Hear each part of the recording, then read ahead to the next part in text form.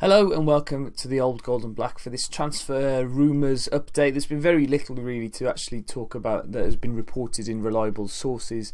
So today I'm looking at the website footballwhispers.com, which tells you a score out of 5 as to how likely this transfer is or how much people are talking about it, to give you a little bit of an idea of what is likely. So I'm looking at the top 5 of those or so and giving you my thoughts on each of them. So the first one is Moussa Sissoko from Tottenham. He's got a rating of 3 to come to Wolves. Now he would be an amazing sign, I think, a big robust centre midfielder alongside Ruben Neves, but I do think that we need somebody a little bit more attacking minded in that role. But to be linked with a player like Sissoko, who although didn't play very well at Newcastle, showed for France and then for Tottenham that he's good enough for the Premier League.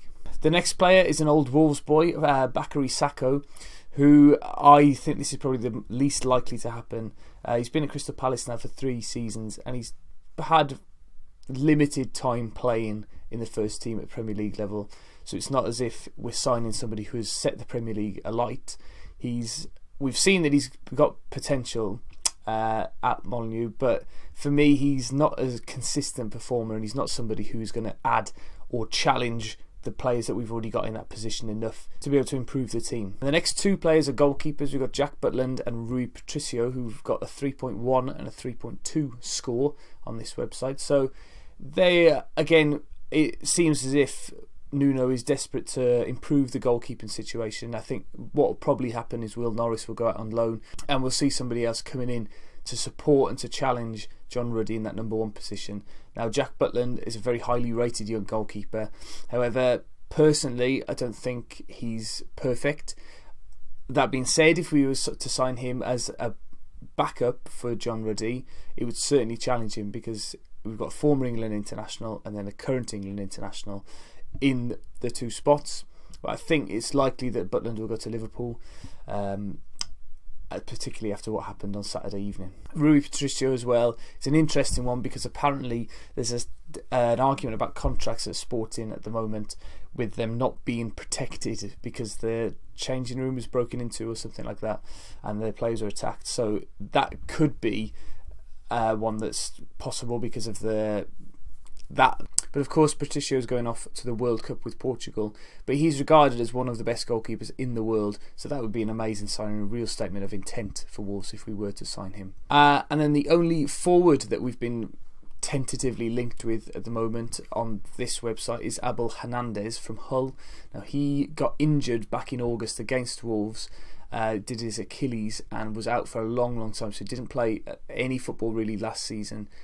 He did start scoring a few goals when he came back near the end and has shown again that he's got potential to play in the Premier League. However, I think for what Wolves need, they need somebody who is fresh and is desperate to score, and we've heard so many rumours about Andre Silva, who's not actually mentioned on this website, but has been reported by various media people, not outlets, that there is a chance that Silva could be coming in. And the last one is a player that I would love to see playing for Wolves. I think he'll be a luxury player, but his experience and his know-how and his shirt sales would be tremendous.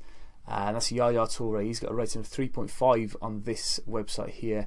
So the most likely of all these players to come, according to this website.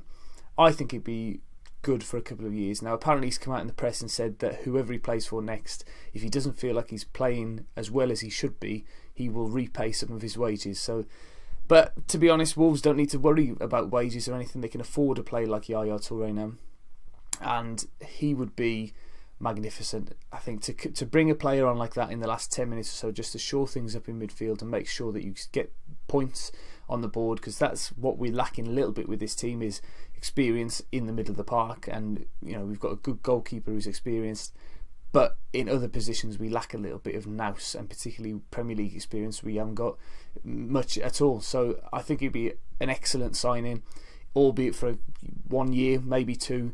But yeah, I could see Yaya Toure coming in. I would love to see him in a Wolves shirt, and I'd probably get Yaya on the back of my shirt next season.